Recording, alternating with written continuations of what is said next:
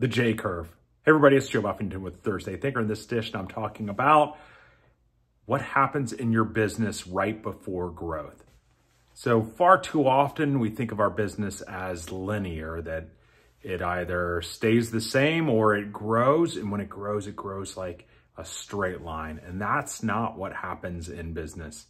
And the J curve beautifully describes what happens right before growth. And usually what happens is you either implement something new, you make changes, you add something into your business, or learn a new skill, which sometimes feels like you're walking backwards, and you'll see your production, your business dips. And then as you implement, get better at, use smarter, this new thing that you've added into your business grows. But many people, when they feel that dip, they tend to quit. They quit on themselves, they quit on the product that they have invested in or the people that they've hired.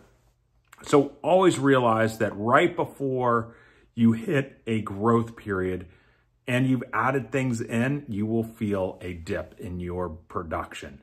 So it's normal, it's good, it's called the J curve. Hopefully you'll feel a lot of these J curves coming up as you grow your business. Take care.